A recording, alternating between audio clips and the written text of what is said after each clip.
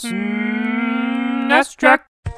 People really go nuts for Halloween stuff, and now it's even infiltrated this channel, and it's all your fault. I kept getting comments on the channel and questions on Twitter about the best Super Nintendo games to play on Halloween, but my answer was always, duh. It's always the same games I've covered several times on this channel. They're obvious. But no, that wasn't enough. I asked in a YouTube poll about doing a Halloween games video, and it came back with a whopping 8% agreeing with me. Alright, fine, I'll do a video, but first, I put it to another poll, this time on Twitter, asking if a list would be too pathetic and pandering. And it's the exact same result. Hey, you 8% out there, I feel you, but sometimes you gotta give the people what they want, and that's perfectly okay with me. So here we go, the best Super Nintendo games to play on Halloween. But before I get the list started, there's one game that deserves a mention, Porky Pig's Haunted Holiday. I bring this one up because, for those of you out there with small children, this would be a good, simple Halloween-style game to play. Yeah, it might be a little on the difficult side for them, depending on how old they are, but that cartoony Warner Brothers Halloween style is represented really well here. So if you want a good kid-friendly Halloween game, this is a good way to go.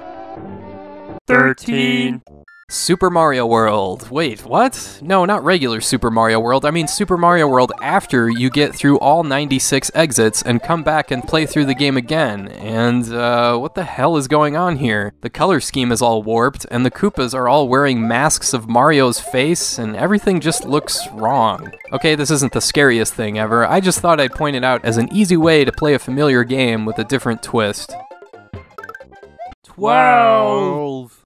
Nosferatu. This is one of those cinematic platformers, kind of like Blackthorn or Out of This World, where the controls are very deliberate instead of open-ended and freewheeling. Still, this is an interesting playthrough with some great visual design where you fight enemies like mummies, goblins, and Frankenstein's monsters through 6 long levels with no passwords, all with your own bare hands, no weapons here. This is your traditional Halloween horror stuff here, so if you've already played stuff like the Castlevanias to death, then this one is worth checking out.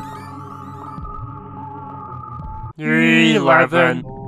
La Place No Ma. Hey, wait, I actually haven't talked about this one before. This game was Japan only, but it very recently got an updated English patch. It's a port from the NEC PC 8801 and PC 9801. You're exploring a mansion in the town of Newcam, which is actually modeled after the city of Arkham created by H.P. Lovecraft. The mansion's previous owner did all sorts of crazy black magic stuff, and it seeped into the house itself somehow. This game isn't spectacular, it's just a turn-based role-playing game with the typical combat you'd expect, just with a horror setting, so if that's what you're looking for, then here you go. 10. Ghoul Patrol. This is a sequel of sorts to Zombies Ate My Neighbors. It was made by a different development team, and while it may not have the same charm of the original, it's still a solid game that fits the Halloween motif. You fight your way through 5 different worlds to save your town from a horror exhibit that's come to life. Geez, who thought a horror exhibit would be a good idea after people's neighbors were eaten by zombies? Anyway, this game is perfectly okay, and it's a good choice if you're looking for a multiplayer game and you're already sick and tired of its quote-unquote prequel. 9. Shin Megami Tensei. Yeah, that's right, we're going all the way back to the original game of the series that's still going on today. Released only in Japan, although I will say you can't go wrong with any of the Super Famicom Shin Megami Tensei games. I still prefer the original because it really stands out in the 16-bit landscape. It's a first-person dungeon crawler where you play as a teenage boy who can communicate with demons through a computer. What makes this one really stand out though is its modern setting, which was unusual for the time, and it's still pretty cool today. This one definitely has some crazy imagery that's still unnerving to encounter today, and it's a little grind heavy, and some people may not like how open-ended and non-linear and how long of a game this is, but it's still worth checking out. 8. Castlevania Dracula X. Yes, I know this game is much better as Rondo of Blood on TurboGrafx 16 CD, but this is still a perfectly good playthrough, especially for this time of year. This game shouldn't really be seen as a follow-up to Super Castlevania IV, it's more of a throwback to the original Castlevania series on NES since you can only whip in 2 directions, and the difficulty is turned up several notches. There's 9 levels, and the visuals here are spectacular throughout. The soundtrack kicks ass too, so even though this might not be the best version of this game, it's still a good time on Super Nintendo. 7. Majyuuou, also known as King of Demons. If you prefer your Halloweens to have more of a Dario Argento feel to them, then look no further than this game, which has some staggering enemy design. I mean, what are these things? You gotta rescue your wife and child from hell, and along the way you gain forms you can change into, and there's 7 levels and no passwords, and this game is tough. So this one takes some time and patience to complete. It's a good game. No other Super Nintendo or Super Famicom game looks quite like this one, so it's definitely unique in that regard. 6. Zombies Ate My Neighbors. Of course this one is on this list. If you prefer your Halloween to be more campy than creepy, then like Ghoul Patrol, this one should be more up your alley. It's 55 levels of crazy top-down action straight from the vein of games like Smash TV, only with the visual aesthetic of a B-level horror movie. It's also 2-player co-op, and this is a case where it really helps to have a second player because this game escalates to an absurd degree, especially with some of the bosses like that giant baby which I can never get past. 5.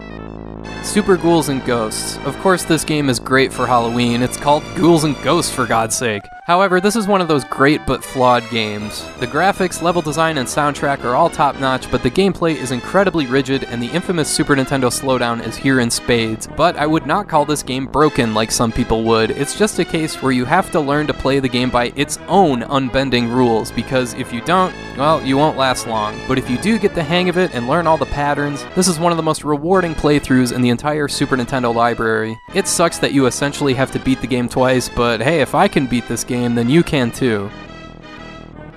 4.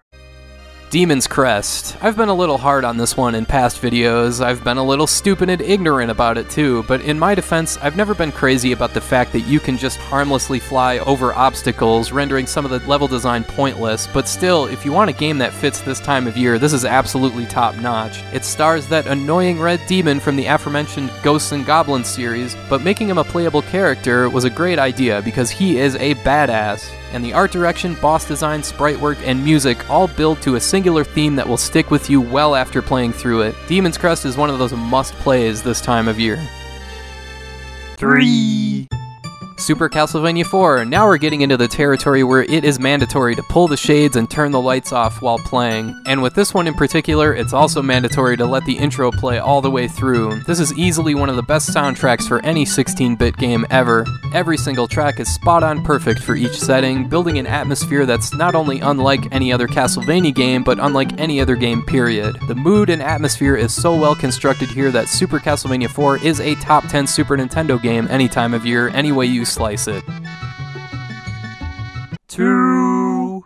Clock Tower, going a tad bit off the radar here with the game only released in Japan, but there is an English patch available. This is an odd one that I admit may not be for everyone, but the horror elements are structured here in a way that's uncommon for a game of its time. Clock Tower is a point-and-click survival adventure title, and yeah, this game is slowly paced, but in this case, the visuals and sound design help add to the tension as you pace around this mansion looking for your missing companions as a crazed killer is on the loose, and you've got no weapons and nothing to defend yourself with. This is another must-play for this time of year. It may be limited, but the strengths this game present outweigh its limitations. There's not another game on the system like Clock Tower. 1. Super Metroid. Okay, this isn't a horror game by the letter of the law, but I'll be damned if this game isn't creepy as hell all the way through. Just those tense moments when your ship first lands on Zebus, with the rain pouring down and silence as you helplessly scan the map only to find ominous signs like wrecked ship. I know this game is now famous for speedruns, but I would recommend against that approach if you want to play this one on Halloween because this is one of those rarities where every aspect of the game fits together and complements each other perfectly. There are many reasons why this is considered to be one of, if not the best Super Nintendo game ever, with one major one being how creepy, unsettling, and unnerving it is. That makes it another must-play for Halloween. Alright, I want to thank you for watching, and I hope you have a great rest of your Halloween.